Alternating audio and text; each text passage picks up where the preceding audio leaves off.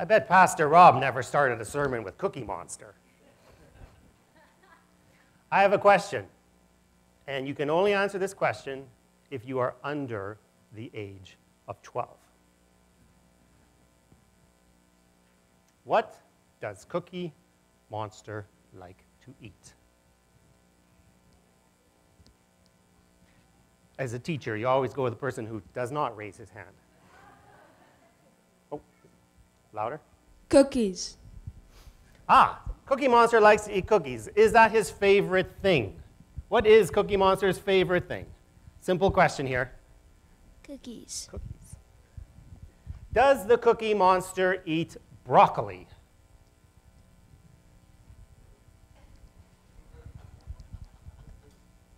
No. Cookie Monster does not eat broccoli. What do you think? Why do you think the Cookie Monster likes cookies so much? Now this one can open up if you're under 20. Why do you think the Cookie Monster likes cookies so much? You're not under 20. I was hoping. Why does the Cookie Monster... I have just one hand? I have two hands. I have three hands.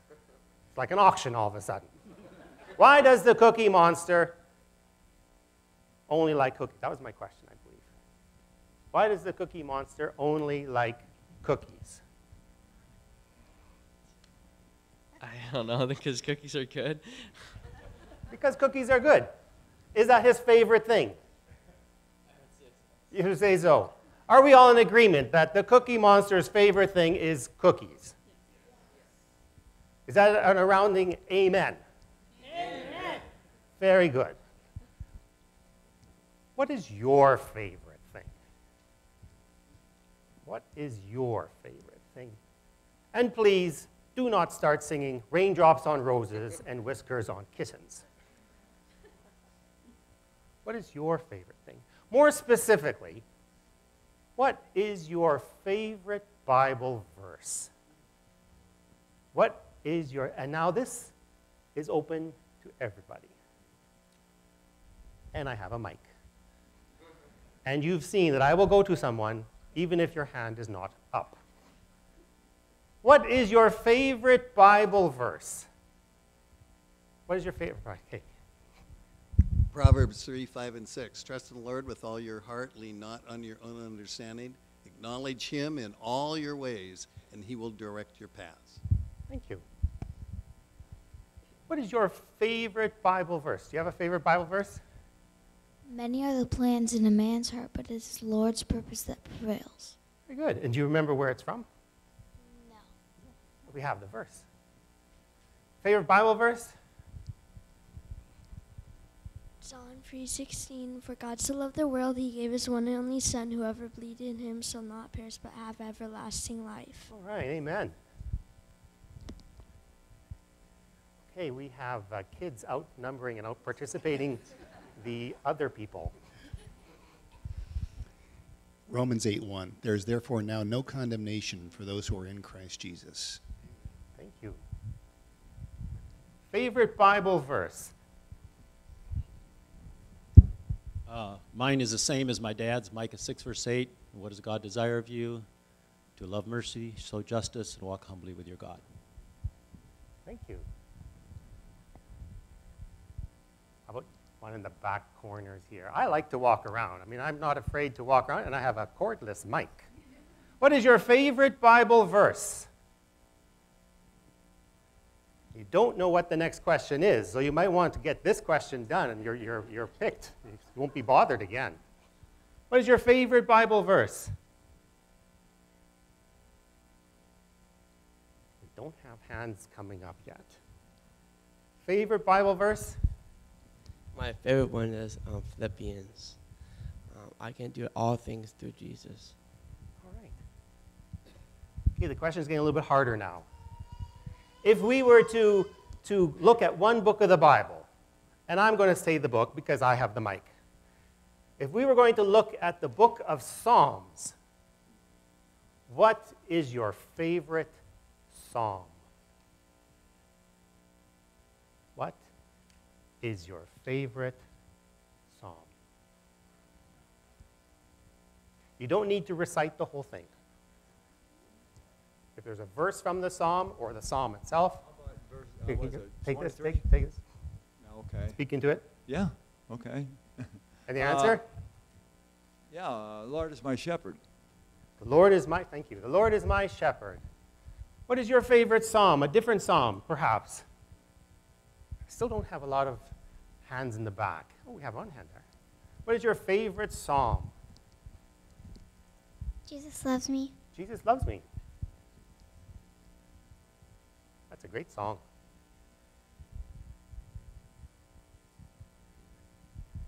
Still, the kids are out, the adults.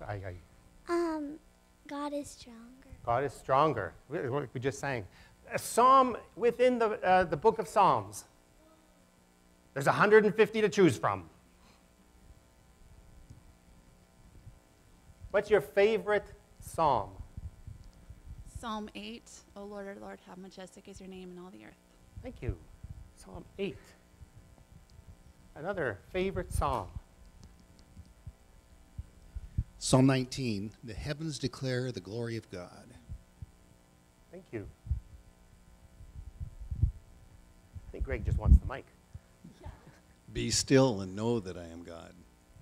Thank you.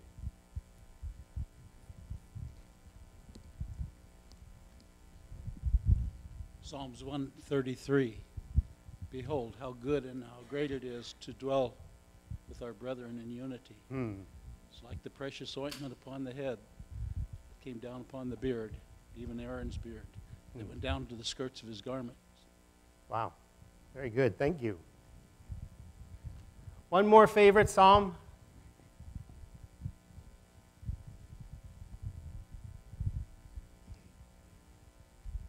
Psalm 91.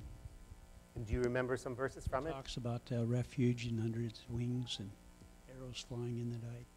Thank you. Psalm 139. O Lord, you have searched me and you know me. Thank you.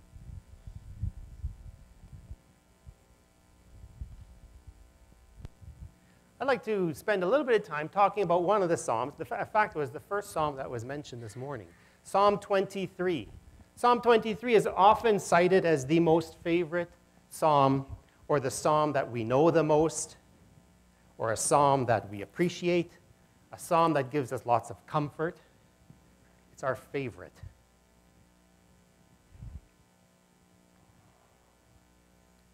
What I would like us to do, okay, do I have control? There we go.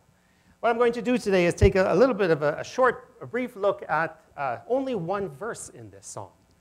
Verse 1. It's a good place to start, the beginning, right? Jesus, my Lord, Jesus, my shepherd. I was asked to give a title to my sermon, and this is what came to me. Let's take a look at this. What I would like us to do is read this psalm together, because most of you didn't volunteer to speak in the mic. Now it's your turn to speak. We are going to split this into two. This half starts, then this half. And as the colors change, you should know that you're changing too.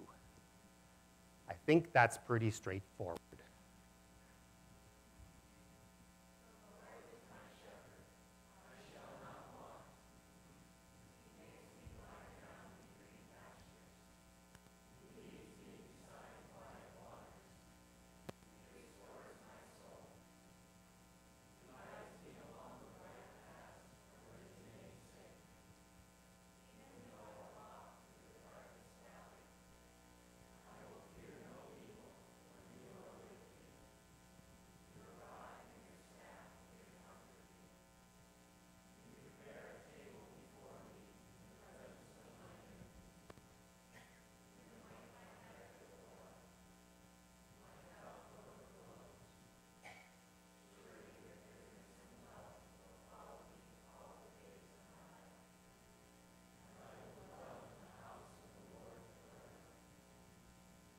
Psalm 23.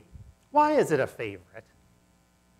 I think of all the psalms that you might see in the movies, it'll be Psalm 23 that they choose, or on a TV show. I can remember the first time that Psalm 23 really resonated with me. It was over the phone, actually. My grandmother had passed away, and my mother had flown to Europe for the funeral. And then the dad took care of the boys. And then there was this phone call where my mother kind of talked about what happened at the funeral, how the process went, and my dad asked, what did the pastor speak on? And the chapter that was spoken on was Psalm 23. And at that point, I mean, they were talking a little bit in Dutch, a little bit of English, and then Dad shared with us, what is Psalm 23? I was just a younger boy. And then I learned the comfort behind the message of Psalm 23. I think what people appreciate so much, whether or not they think this through, and this is what we're going to try and do this week and a little bit next week, is that Psalm 23 is rich. It is full of practical theology. Theology that you can take with you and apply to your lives, apply to your thinking. The psalmist teaches us to look at the world to see it as God would want us to see it. If we are anxious, Psalm 23 offers us courage to overcome our fears. If we are grieving, the psalm offers us comfort to find our way in the valleys of life.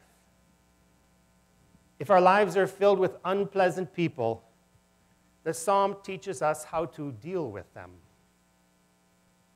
If the world threatens to wear us down, the psalm guides us to replenish our soul. And if we are obsessed with what we don't have, the psalm teaches us gratitude for what we do have. If we feel alone and adrift in a friendless world, this psalm offers us the promise that thou art with me.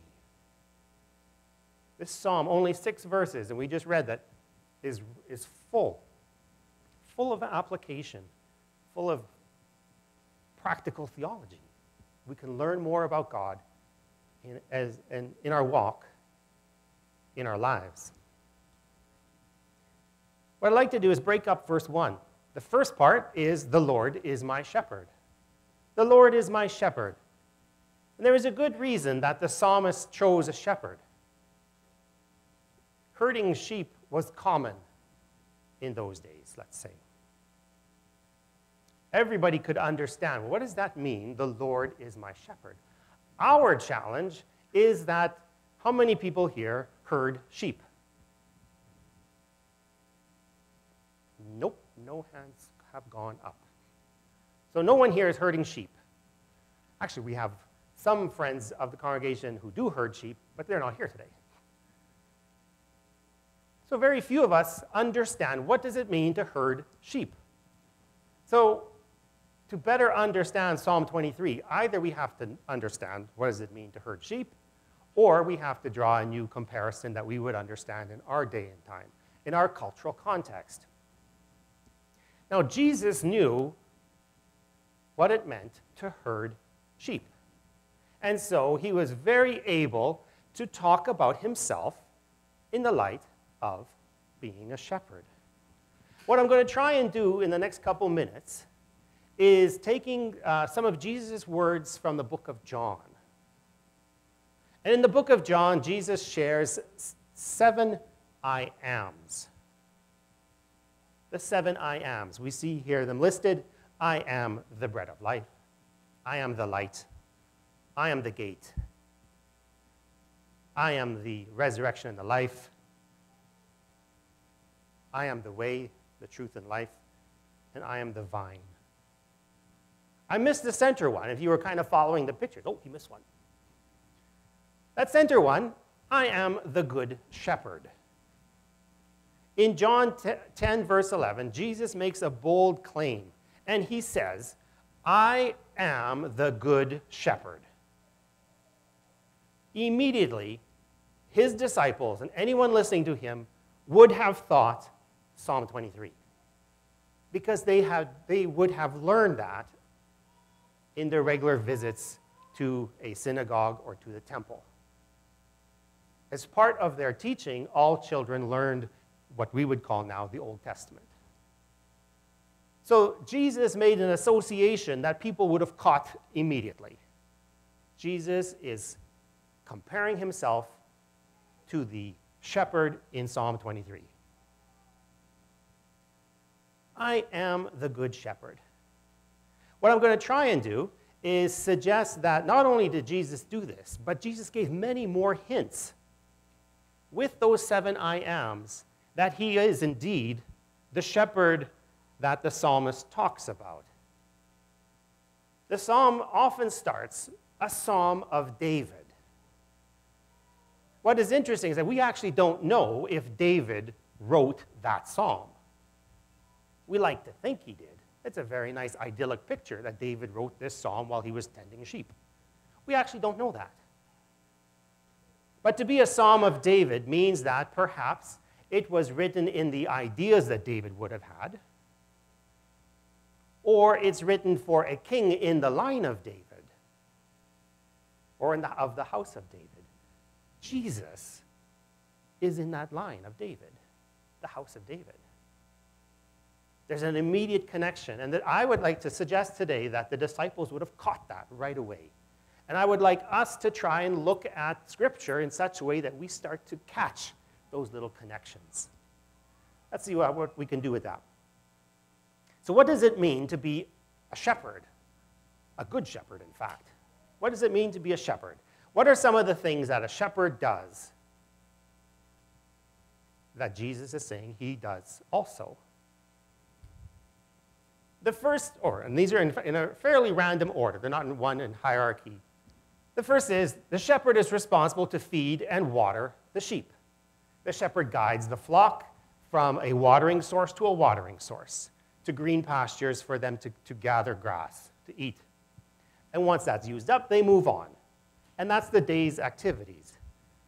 Jesus, in the same way, is one who offers us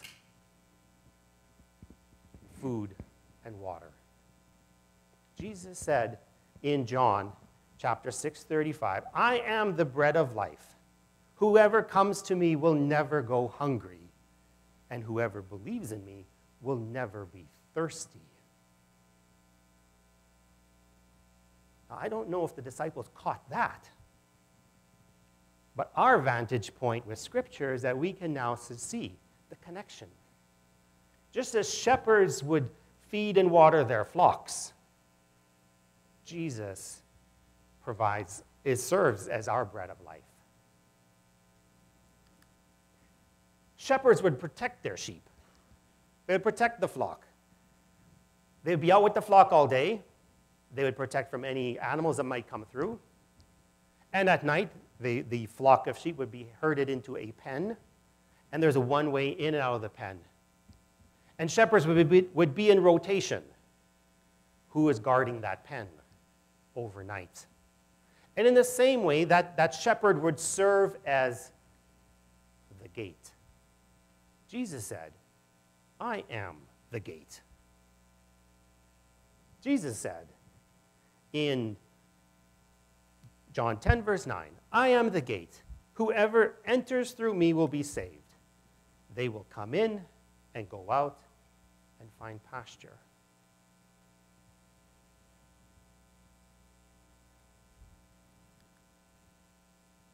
A shepherd would help deliver lambs, meaning through the birthing process. The shepherd would be there to help the sheep as the flock would grow.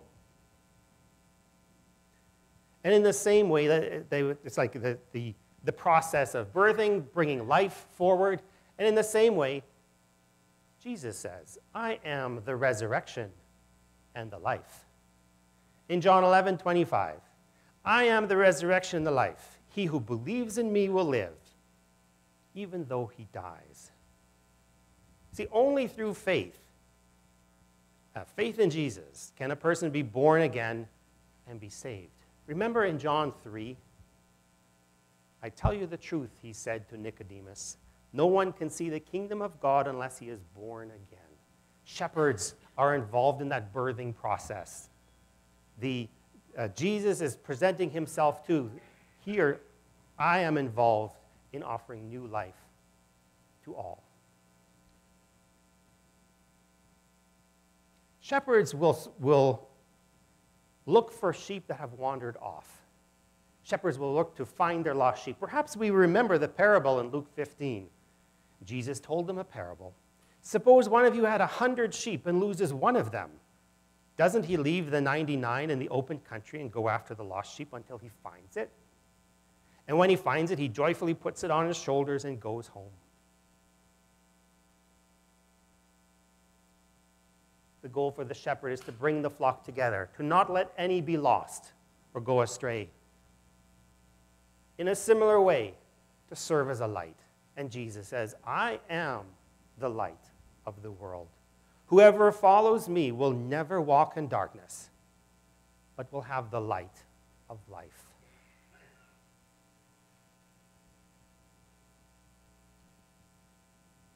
A shepherd is responsible for shearing and grooming the sheep, taking off the fleece.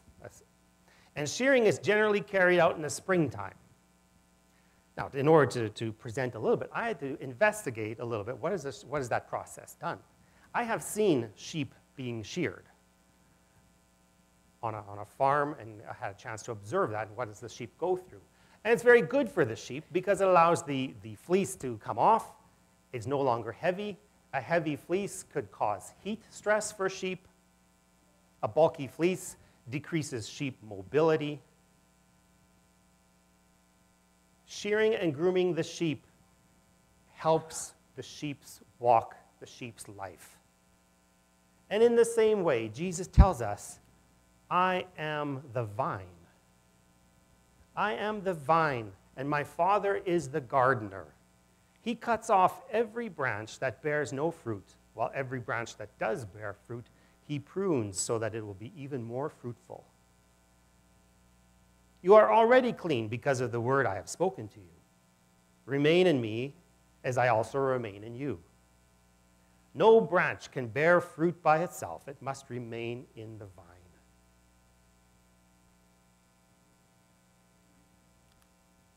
Of course, perhaps the most important aspect is that the shepherd leads the sheep from one area to another, from one pasture to a pasture, watering source to watering source. And Jesus said too, I am the way. I am the truth. I am the life. In John 14:6, he says, I am the way and the truth and the life. No one comes to the Father except through me. To claim the Lord is my shepherd is to acknowledge that Jesus is indeed our Savior, the one who has our best interests at heart. He cares for us. He will keep us safe. And he provided numerous glimpses of that through his I am statements.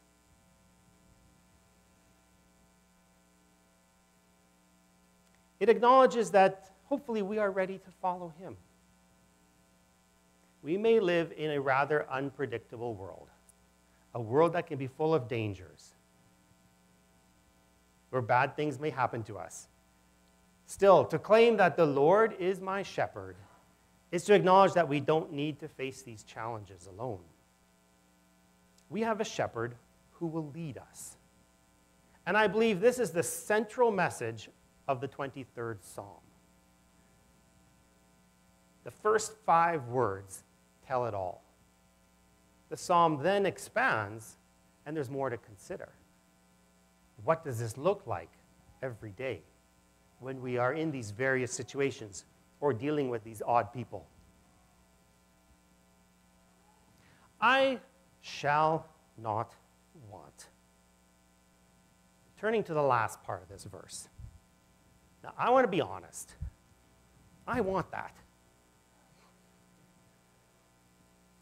That is a nice car, truck, SUV. We have talked about this. That would pull my trailer with no worries when we go camping. Have you seen Weston? He's only 4. Can you imagine the legroom he's going to need when he's taller than me? That's going to have the legroom. There's comfort in there. I want that truck. I shall not want. First verse, and I have an existential problem. The Lord is my shepherd, I shall not want. I want that. There's many things I might want. Then I could go to the mountains in the wintertime. Four-wheel drive. Go off-roading. I could pull other trailers and do it in comfort. So is it wrong to want that? If the Lord is my shepherd, is it wrong for me to want the 2013 Toyota Sequoia XLE? I don't have the money for it, but is it wrong for me to want that? Is this what the psalmist is suggesting when he says, the Lord is my shepherd, I shall not want? I think part of the problem, and we're going to see if we can answer that question, part of the problem is a question of translation. When we say, the Lord is my shepherd, I shall not want, we are comfortable with this. This is the way we've always heard it. This is the King James Version. You know, we have to think, when was the King James Version written? King James Version was written back in the days of King James, right? So it's kind of in like the time of Shakespeare, let's say. And what does it mean to want? In that time, to want is not a question of desire, like I desire this truck. To want is to be without. To want is to be lacking, or perhaps not measuring up to the standards. If you remember, in the book of Daniel, King Belshazzar, I believe, was holding a banquet, and a hand came out and wrote 4 words on the wall, and nobody could translate it except Daniel. And one of the words translates in English, to want. God was telling the king, in essence, that you have been weighed on the scales and found wanting, meaning you haven't measured up. You're lacking something. You are lacking your effectiveness as a king. And in fact, what happened that night, the king was dead. He was murdered. I shall not want perhaps means something more along the lines of lacking. Now, Bible versions have struggled to get this concept across. We are going to do something again. This time we'll start on this side. This is the King James. I would like this side to read the verse, and let's see if we can note how the verse is going to change before we get at the NIV. All right?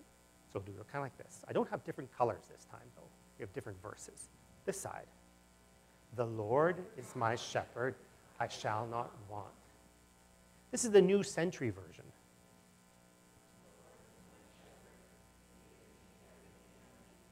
Slight change. This is the Good News Version.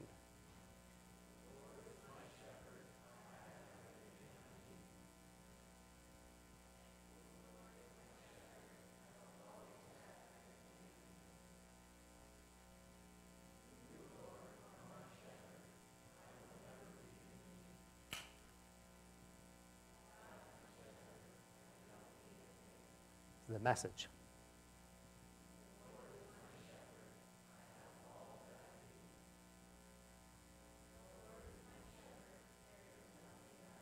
Nothing I lack.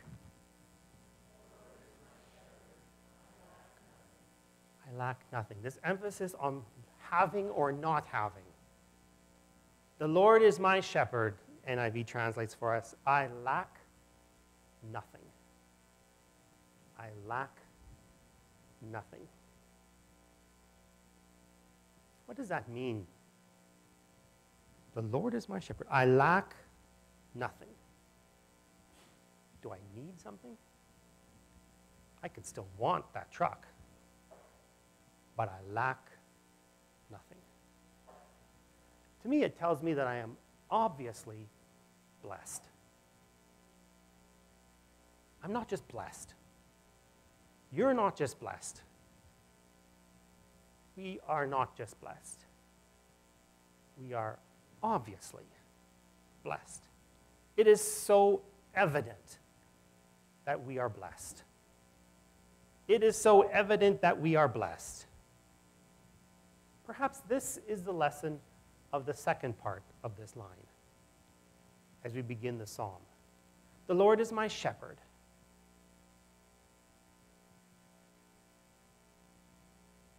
I lack for nothing. I am so blessed. Are you blessed? Who would like to share a blessing that you have? Can you say it? No cancer. No cancer. Amen.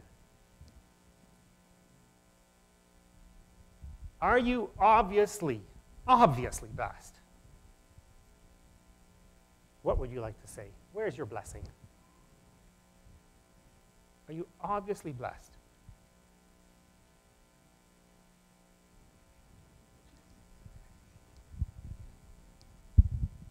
I'm God's child. Amen. Are you blessed? I have 3 meals a day and I have a shelter. Amen. Are you blessed? I'm blessed with not being sick a lot. Amen. Are you blessed? Who else is obviously blessed? Don't be shy. Excuse me. I'm blessed. I have 4 beautiful daughters and 11 grandchildren. Amen. Who else is blessed? Obviously blessed. I am blessed with 30 years with a Christian man. Hallelujah. I lack nothing. Who lacks nothing? Who lacks nothing? Can you share a blessing? I just have everything I need always. Always. See, I lack nothing. The Lord is my shepherd. I lack nothing. Who else would like to share an obvious blessing? An obvious blessing. I'm just very thankful.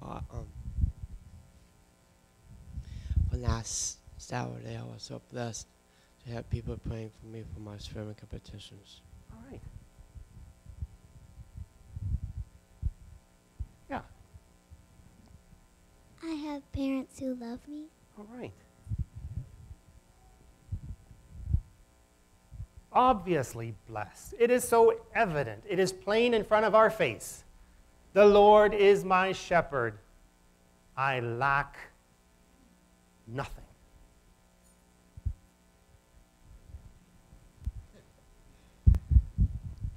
I feel blessed just knowing that all my sins are forgiven and where I'm going to spend eternity. Thank you.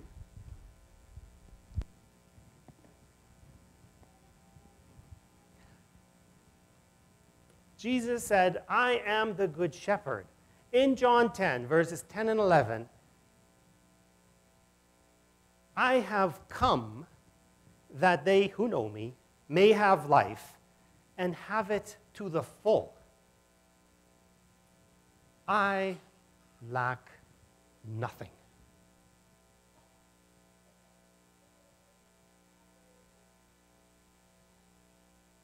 Do you lack? Are you found wanting? It's okay to have desire. I am the good shepherd, Jesus said. The good shepherd lays down his life for his sheep. Now that is a blessing. I have a shepherd. I am following a shepherd. See, I am following a shepherd who fills my needs. The most important of which was coming to earth and dying for the forgiveness of my sins. The Lord is my shepherd. I lack nothing. And that's okay. Let us pray. Thank you, God, for this gift. You are my shepherd. And I lack nothing. And that's okay. I pray that we can remember this in our walk this week. You are my shepherd. You're leading us. I lack nothing because you have so richly provided. And that's okay.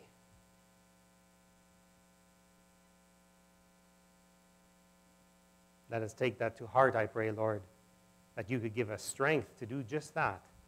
When the challenges of this week face us, we can say, the Lord is my shepherd. I lack nothing. That's okay.